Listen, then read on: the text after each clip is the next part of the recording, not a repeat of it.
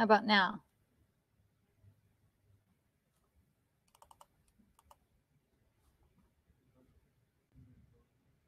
Can you hear me now? Yes, I can. Okay, good. It's so weird because it came out to the viewer, and I had to do it again, and it was a little. Okay, Emily's here. Emily, if you can ask to join and share screen, that will allow you to be on the screen if you can hear me. It'll be at the upper right-hand corner.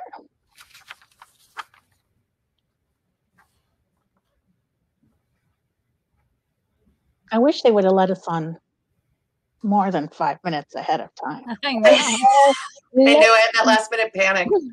I'm like, what is going on? Okay, let me see if this works better with my light too. Can y'all hear me? Yes, ma'am. Yes. Okay, great. I got different lights from every corner. I think I need to close my curtains.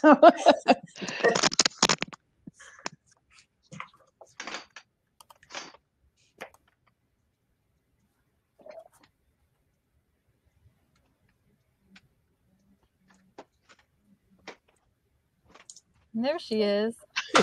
Hey, Aura. Hello. I say now my eyes hurt because I've had all that light. Okay, yeah, that looks better. Although now it looks like I haven't brushed my hair. Okay. I always look that way. I have a brush somewhere, but well, I had to change my shirt too because I was just, wearing just a t-shirt, just relaxing, and then I was like, oh, it's not my Metro Care shirt. I better change that out. All righty. I wish we could change our background, but Yeah, I know. I was trying to see if I could put a different. Yeah, me too. I have some good food bank ones, but for some reason the light in my office always ends up like cutting off half my head, and it just looks very strange. So I decided to clear off my desk and put the plant on there. So I was like, let's move stuff over and just make it nicer. Although I did just realize you can now see all my my sheets and stuff. Oh my gosh. Okay, that looks better. I'm at home, but not too homey. Here you go. Hi, Jessica.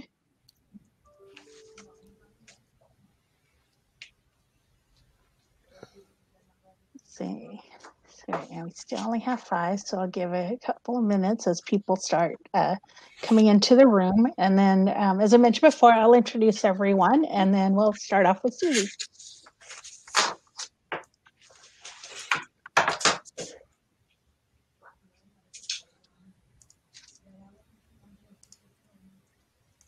I don't know how many folks are going to be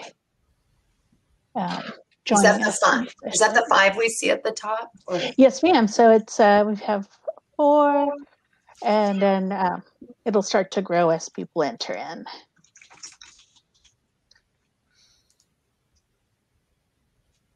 I think they're having issues too as I see them come in and jump out, come in and jump out.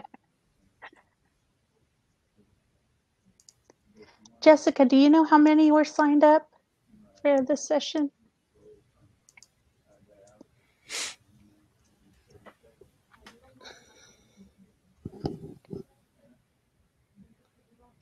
Okay. Sounds good. She said they didn't really use the sign up feature, so we'll see who. I wondered about that, yeah. Mm-hmm. Which isn't a problem.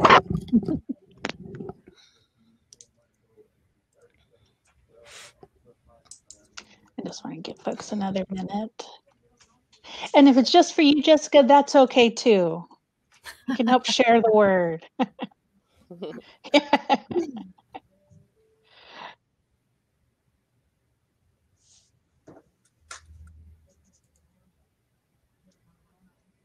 I agree. And it is being recorded, so other folks will be able to view after as well. So this is always a good time to share. So I'll go ahead and get started. First of all, thank you all for being here.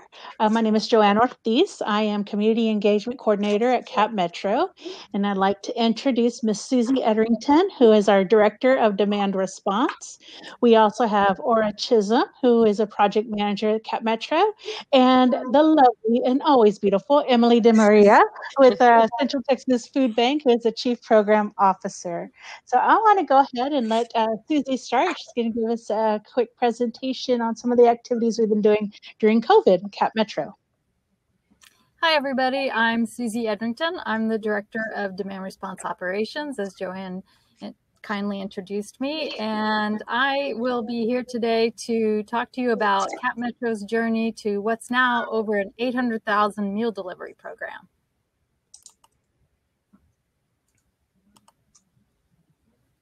See if I can share my screen.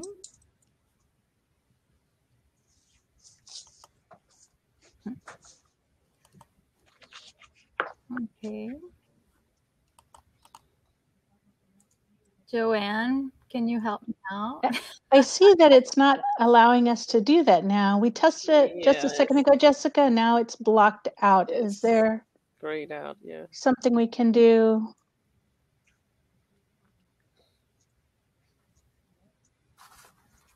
Okay, she's going to check for us. Yeah, it suddenly just turned off, so.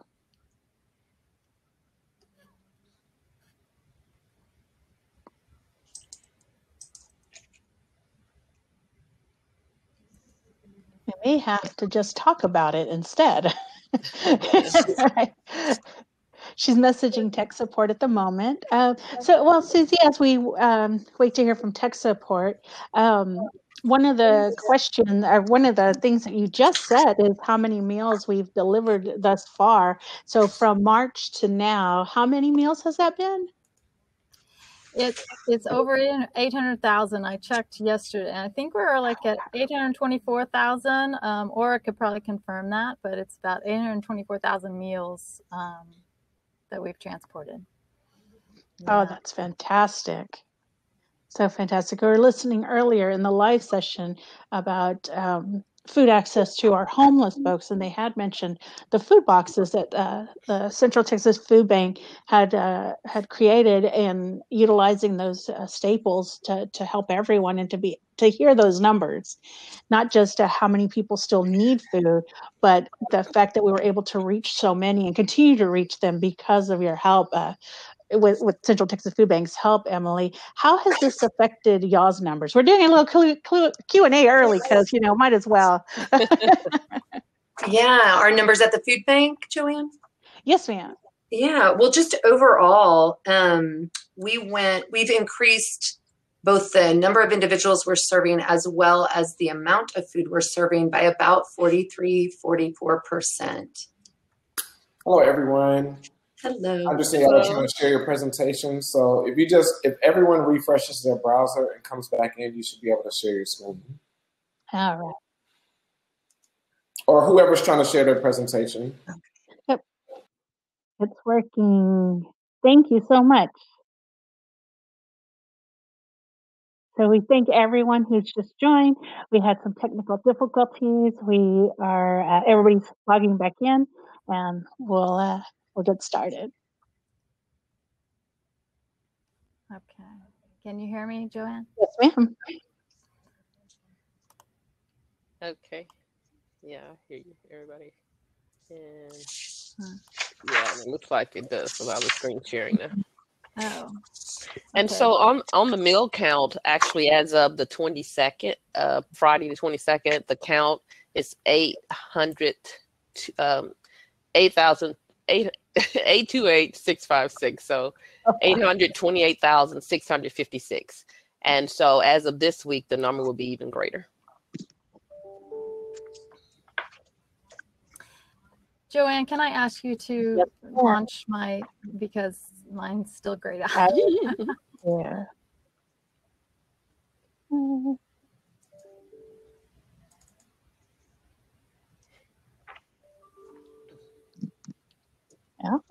Oh, there it is. And there we go. There we go.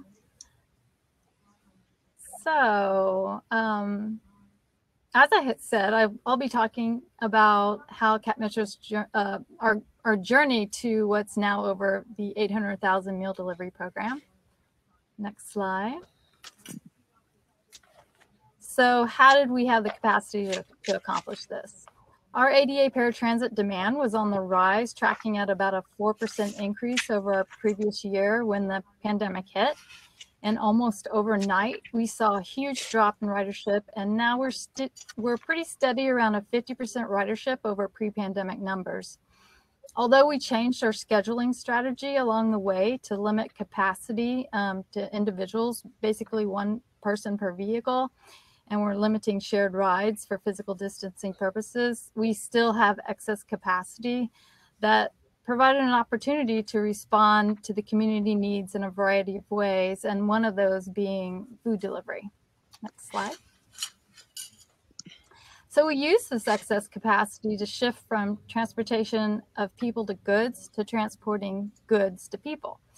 And the key is really partnerships. And I would give kudos out to Joanne's group because this is her bailiwick.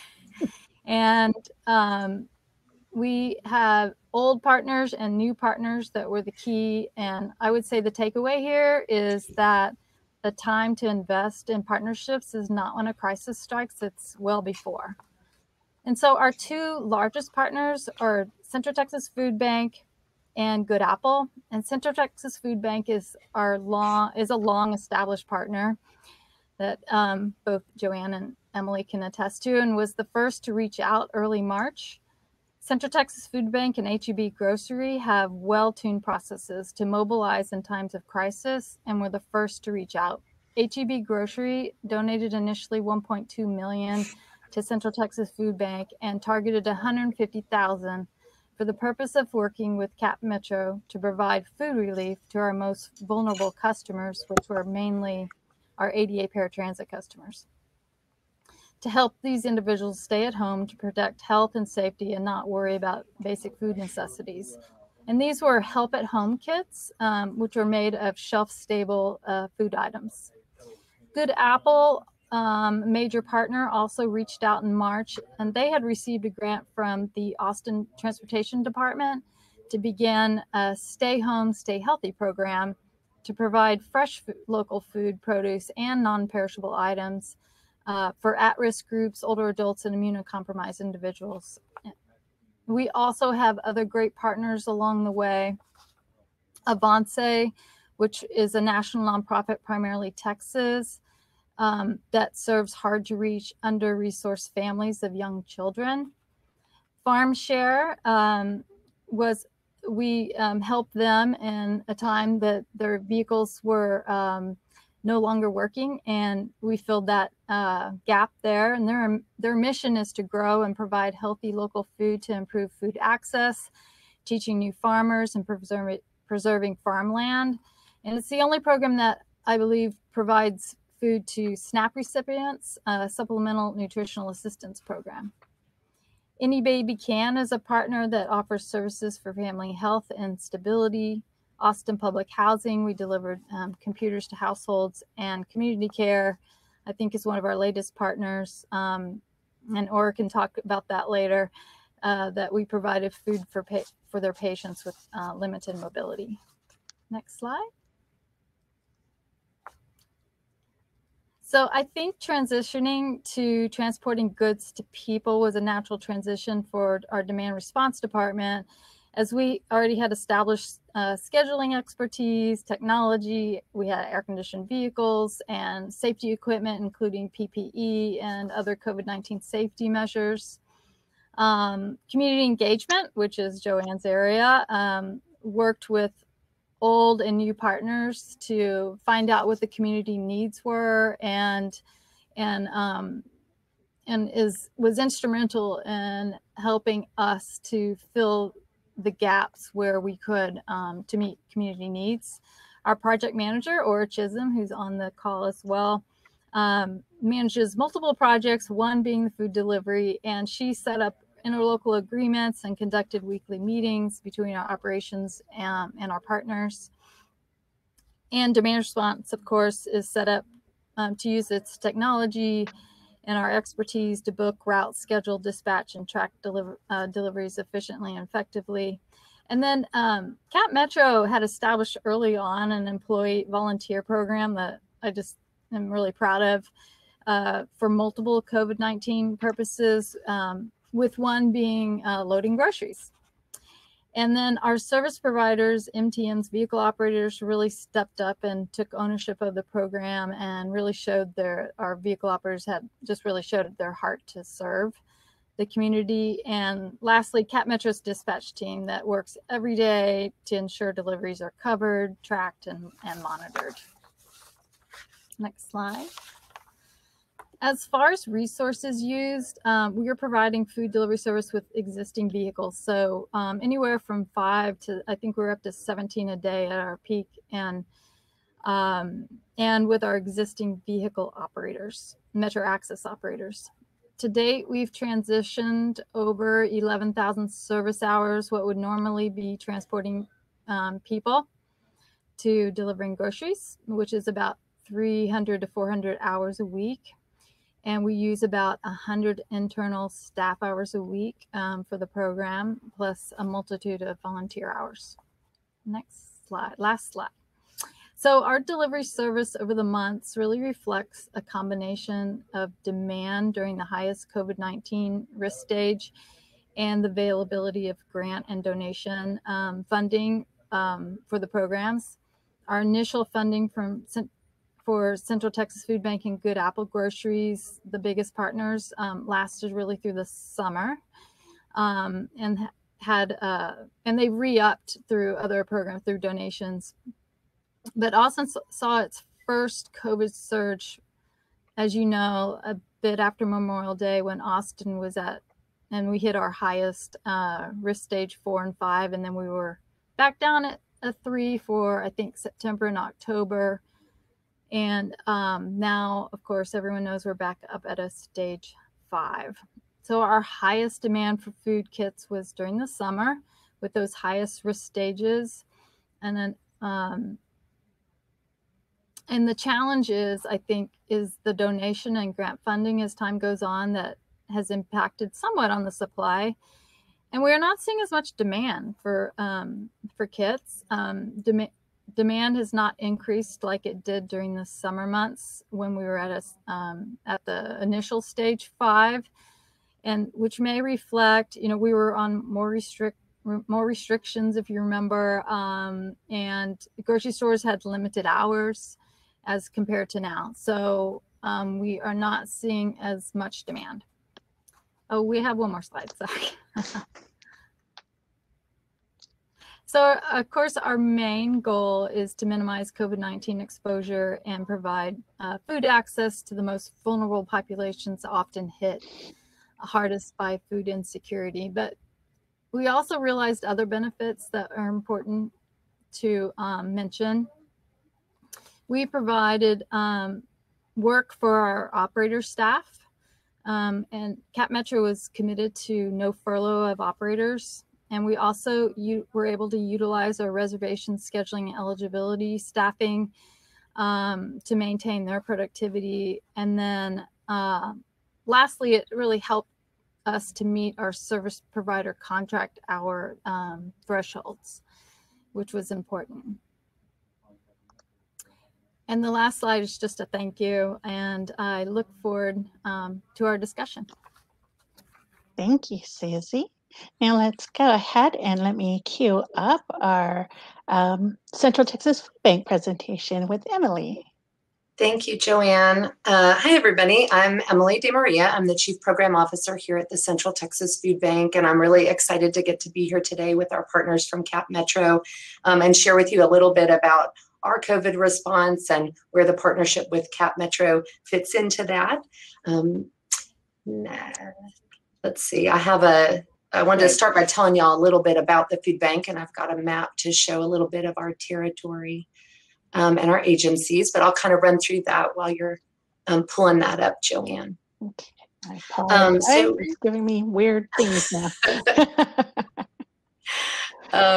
So many of you may know already know a lot about the food bank, but our mission is to nourish hungry people and lead the community in the fight against hunger. We serve a 21 county territory here in Central Texas, which is about 19,000 square miles. And to do that, I have a nice visual that will, Thank you. That sort of shows you that territory of those 21 counties. And then we partner with a really large number of partners on a wide range of strategies to address food insecurity in our community. And obviously, food distribution is a major component of our work. So our primary network of partners are called our partner agencies. And these are food pantries and meal sites across the 21 counties. You can see them represented there by the dots. Across the 21 counties, and about 80% on average of the food that we distribute across Central Texas goes out through our partner agencies. So they're critically important partners of ours as well. And there are about 115 partner agencies that operate in Travis County, as you can see from that cluster there in the middle. We also partner with a lot of other organizations on a host of strategies to address food insecurity, from senior-specific programs, children's meal programs. We assist families in applying for SNAP or food stamps. We provide nutrition education. And then we also work on a variety of public policy issues relating to food insecurity. And pre-COVID, on average, we were serving about 237,000 individuals per month and distributing about 4.3 million pounds of food. So we'll talk a little bit about how that has increased during COVID. Next slide, please. Great. So, like many organizations, once COVID came, we had to make a ton of changes. How were we going to get more food to more people? And people who didn't know anything about the food bank services or our network or how to access those, all while ensuring safe and, of course, socially distanced services. So from a programs perspective, we kind of focused on three key areas. One, we heavily shifted our focus to prioritize direct food distribution. And that involved our partner agency network. These are, those 251 partners trying to figure out how to do exactly the same things. So we had to provide them with training, technical assistance, resources, inventory, logistics, guidance on federal guidelines that were ever changing. We transitioned our mobile pantries, which are our direct pantries in the community, to a drive-through model from one that had been a client walk-up, client choice model to a primarily drive-through pre-boxed food model. And then we also, as you may have seen on the news, built some new large-scale mass distributions where we could find larger properties where we could really serve larger numbers of families all at the same time. We transitioned our children's meal programs from individual congregate meals to a bulk meal program that was more grab and go. So that was a big shift for just focusing as much as we could on prioritizing direct food distribution. Secondly, we modified our programming in other areas. So we wanted to continue being able to provide families a connection to SNAP assistance. We never closed. We continue to see clients in person in our facility, but we also now are able to serve folks online and via phone. And then our nutrition education, we've really had to explore transitioning all of those classes to virtual programming. But the third area is where Cap Metro comes in, and that's really, we had to launch new programming. We had to build what we've called special partnerships to meet the increased need in the community, and those have been with both new and existing partners. Next slide, please. And I think this is just a photo for you of some of those mass distributions. Next slide. Thank you. The Help at Home kits was our shared partnership, or is our shared partnership with Cap Metro and HEB. As Joanna and Susie mentioned, these are longstanding partnerships that we've had that we were able to build on very quickly once COVID hit. Our partnership has focused on clients of the Metro Access program specifically. Susie mentioned these have been shelf-stable emergency food boxes, and we've been going strong since March of 2020. Next slide, please. And here's just wanted to kind of show you one of the major transitions we had to make was we didn't usually pre-box the food. And so we had to partner beyond even the Cap Metro partnership to identify partners who could work with us to really assemble those boxes. And that's an example there. A lot of community churches and other organizations really stepped up and allowed us to do that very quickly to support partnerships like the Cap Metro partnership. Next slide. So here are the stats for the Central Texas Food Bank related component of the larger effort by Cap Metro. So overall, we supported about almost 2,500 unique clients. with about 12,500 emergency food boxes, and that equates to about 284,000 meals over the course of March through, these are actually through the end of December. It was an average of about 647 a month. So definitely you can see that spike there. I'm sure corresponds with some of your stats as well. Next slide, please. So some of the keys to success, and Susie referenced these as well, we were really able to build on existing strong partnerships. There were certainly some examples during this time where I had to pick up the phone and cold call someone. That was not really the case with Cap Metro, because we knew they would know us and I had already partnered with us, and we would be able to get something started very quickly. We all brought unique strengths to the table, and were able to leverage those through this partnership. We were able to leverage additional partnerships to support this partnership because of the connections and relationships we have with the community and the strong support of our volunteers and community members. Definitely staff energy and flexibility from all the organizations was critical. Ongoing, sometimes day-to-day communication, as well as overarching community support, because as Cap Metro has mentioned, HEB was a strong supporter early on and helped us get this started. And then the community has really enabled us to continue that through their generous financial donations. Next slide, please. And then finally, I know we're going to save a lot of time for questions, but just wanted to say, looking ahead, we know at the food bank, we know that the need for home delivery continues, right? It was always there. This isn't a new need. It was just a spotlight and highlight here that we were able to see how profound that need was. And we want to continue to meet that need. We want to leverage the learnings from this partnership to figure out how to continue either in this current format or in others, how to continue serving folks through a home delivery model. We also want to leverage the learnings from our partner agencies, because just as we created this special partnership with Cap Metro, we have our network of partner agencies who also had to do the same thing with organizations in their areas. And so we really want to leverage all of those learnings to figure out how to continue to do this and to grow. And then always we want to explore new strategies and partnership opportunities to make sure we're continuing to meet the needs of the community as COVID continues to present to us the challenges that it will, but also, again, as things quote unquote go back to normal, we don't expect that to happen anytime soon. And normal, there was still need there that we were not meeting. So we're excited about this partnership and really appreciate the opportunity to share this information with the community today. So thank you.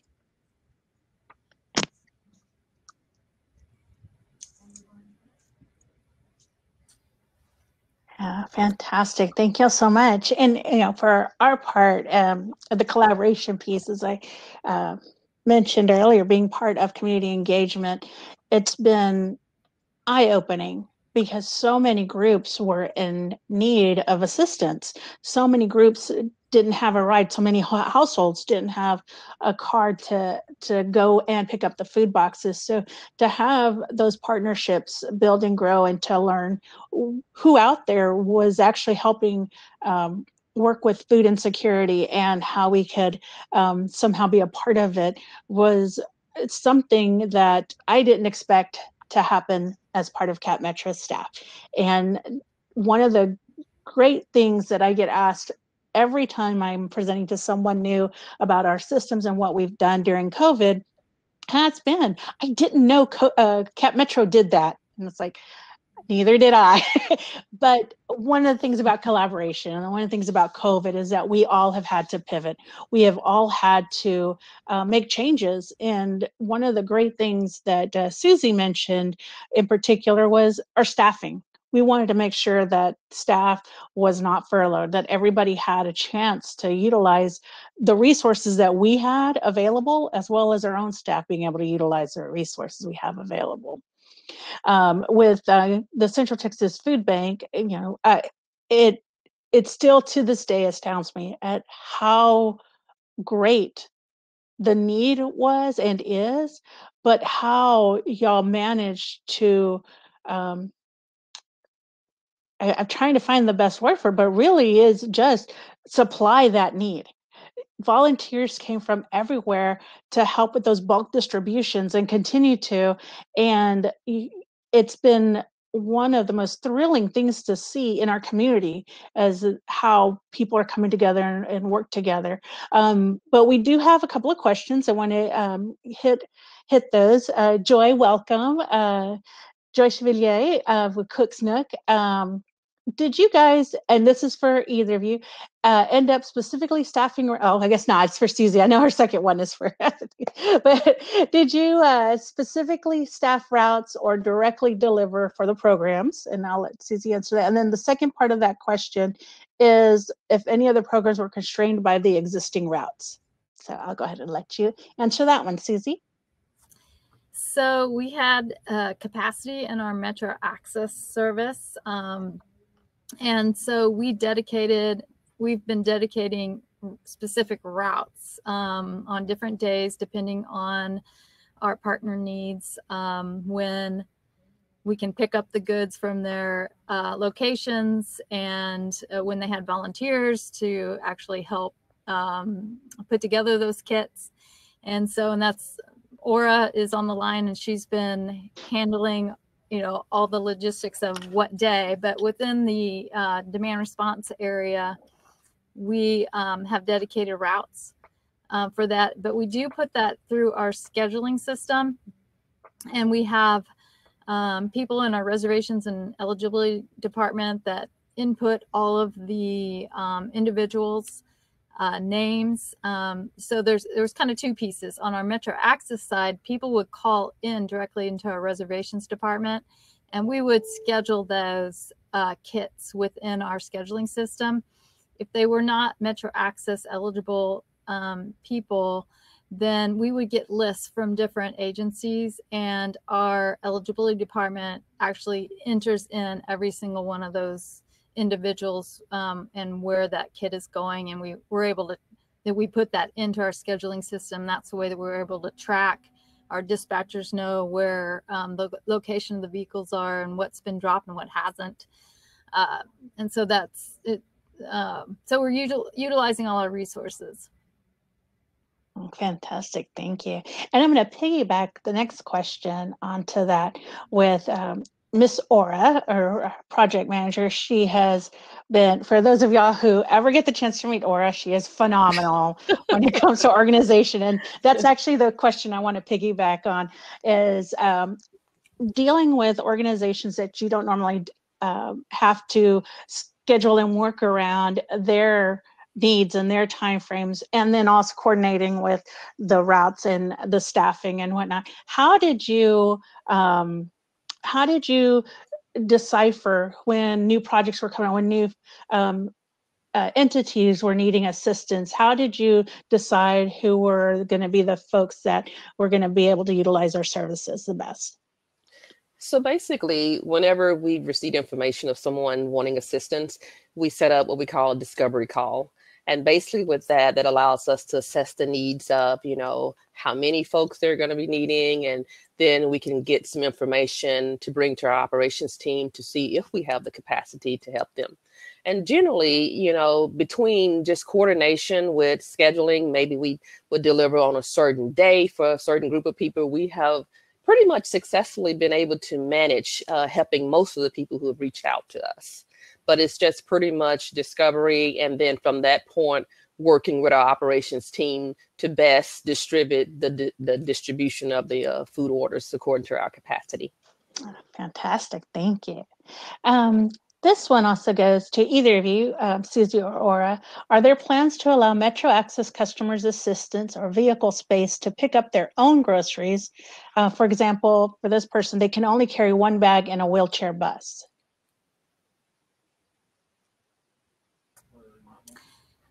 So we do have limitations on how many bags that a person is allowed to bring on the vehicle, because we have limitations on how much assistance as well through our operators, and spacing, because in normal or pre-pandemic times, we're actually our scheduling system's trying to pack the vehicles and be most productive. So we've had to trick our scheduling system to do the opposite, to spread those you know, we really want one person per vehicle unless they're from the same residence. And so on a daily basis, there's a lot of manual process to try to trick it to not do that. But in post-pandemic times, we'll go back to that. It'll be shared rides, and we will be packing the vehicle. So we have to be careful with how many packages we carry normally. It also is a tripping hazard. Many of our individuals that use Metro Access, they all have disabilities, and many of people have mobility devices, and there can be tripping hazards. So we just have to limit the number. Sounds good.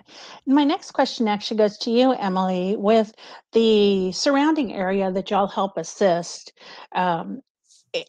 You know, living in the city for as long as we have, it is a little easier to access a lot of the resources that are out there. How are y'all handling the smaller counties around us? You mentioned in the map how, you know, we have a large number here in Travis, but what about the surrounding areas? How are y'all working with them? Sure. So, you know, we have a couple strategies. One is to leverage that network of the 251 partner agencies, 115 of which are in Travis, but the rest are in the surrounding counties, and really work with them to support their home delivery models, which vary agency to agency. We also run our mobile food distributions across all 21 counties. Now, those are not home delivery. We do have an authorized representative or proxy process, but COVID has made that a little more complicated. And so we're trying to take a look at how we can streamline that as well. So again, for us, the home delivery, our goal is to figure out how to have a whole network related to home delivery that isn't just the food bank and partners like Cap Metro, but really leverages the capacity of those 251 partners to try to reach the greater needs of the Central Texas region. Because to your point, not all of our communities, and most of them are not, you know, in Travis or have the same resources. So always open to new ideas, but really trying to learn from the various models that our partners currently have in place, as well as, again, the Cap Metro partnership, looking at things like the Good Apple relationships that they've built, and just figuring out what that can look like for us. Oh, fantastic. Susie, this one goes to you as well. Were there options with carts for the rural access of the shelf-stable boxes that were created?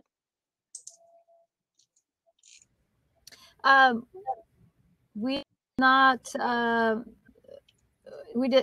partner with carts on this project. That's probably something interesting to look at in the future, to be able to go outside, because we did keep it within the Metro service area. And so I think that would be interesting to explore in the future. Sounds good. And we have another question regarding our drivers. Is there a mechanism for proxy drivers that would be able to help out in these ways that as needed, and especially with COVID being in stage 5 currently in Austin? That would be like a volunteer driver, proxy driver. So currently we would not do that. I don't believe, maybe that's something to look at in the future too. We used, well, one of the purposes of this was to help keep our operators busy and you know, not have to furlough because we didn't have the work for them really. So that was a purpose that was filled with this program, and one of the purposes. And the other thing I would say is that the operators, we do flex them back into Metro Access service during the peak times. So those vehicles are out there for a certain part delivering groceries, but then we flex them right back into Metro Access as well.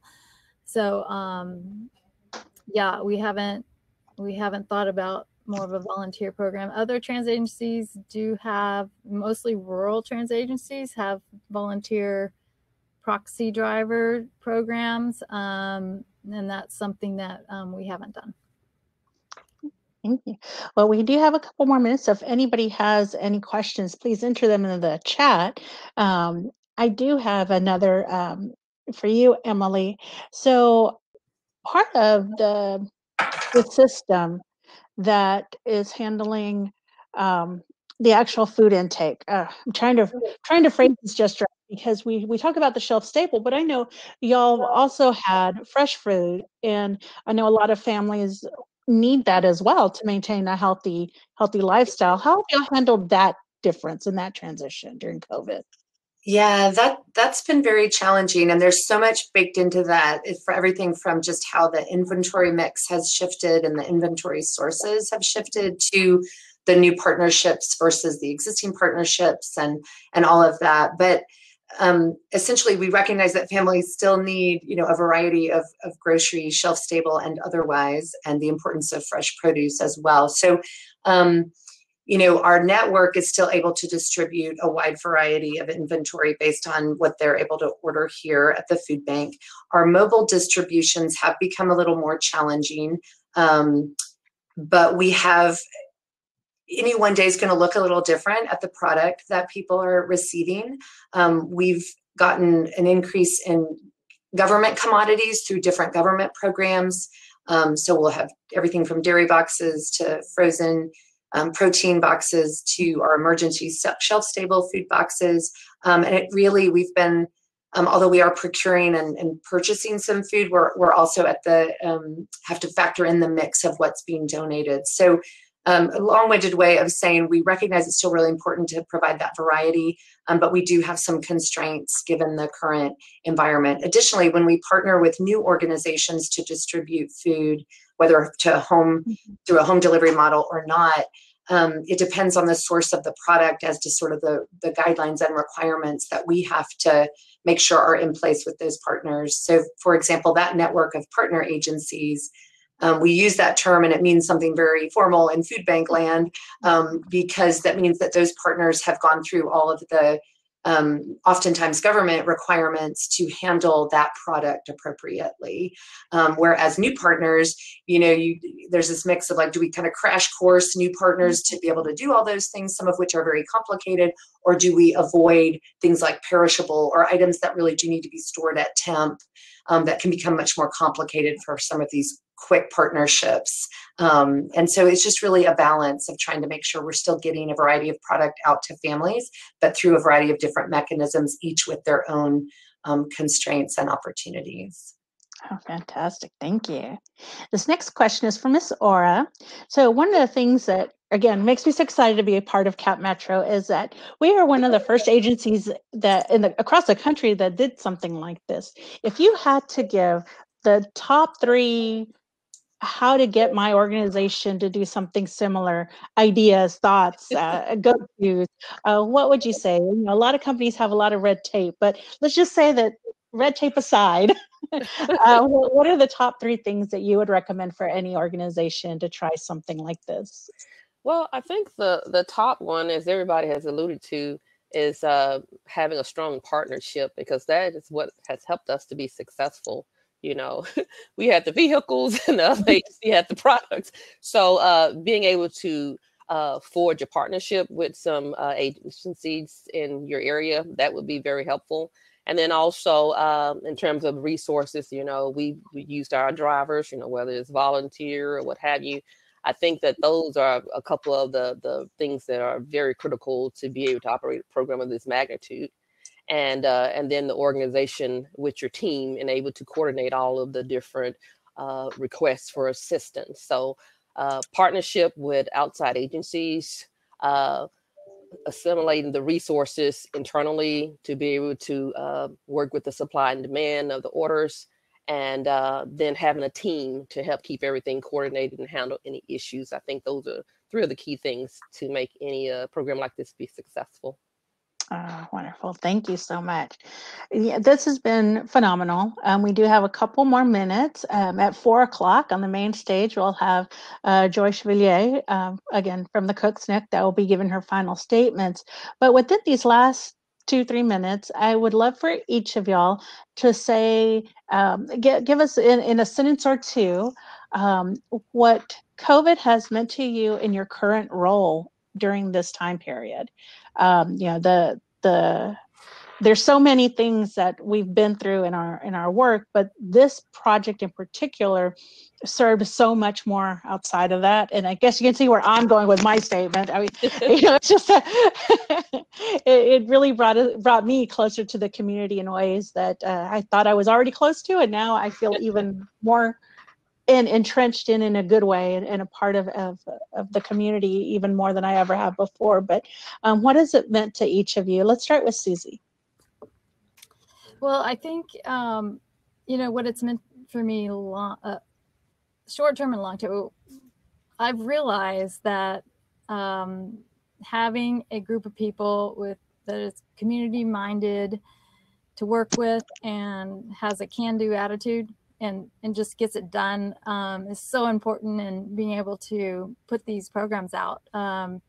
We launched these programs within days and literally, and we could not have done it with the staff here at Cap Metro. Just jumped in and we figured it out.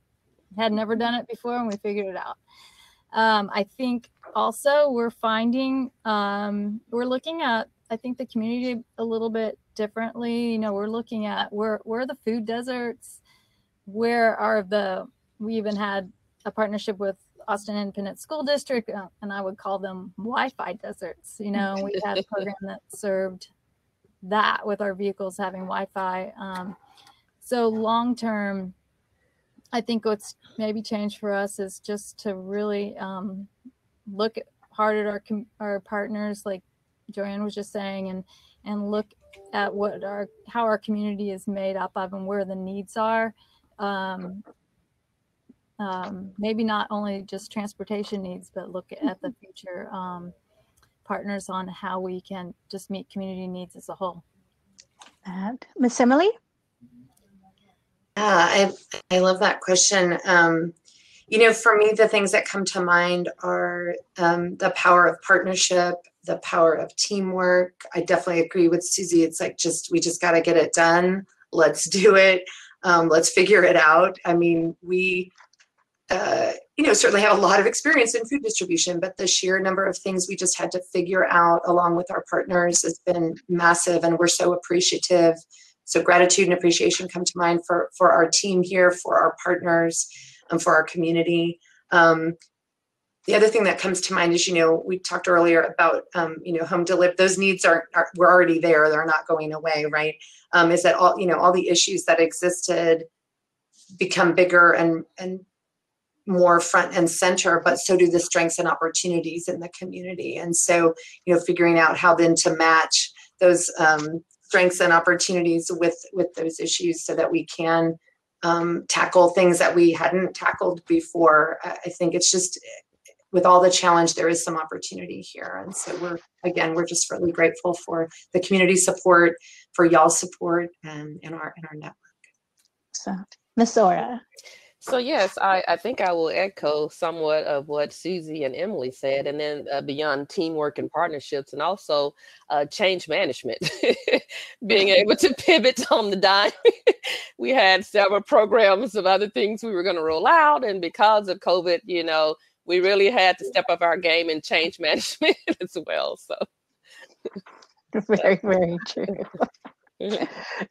Well, I want to thank you all for being a part of this panel with me. I want to thank all of our guests who stayed and listened. We appreciate all of you in the community that have continued to help support programs like this and help establish some food security in this world. And the more we work together, the less insecurity there is out there. So I'm just so pleased and ecstatic that we were able to share this with all of you. So thank you. And we'll talk to everyone soon, I hope. Definitely reach out. Thank you all so much. Have a great day.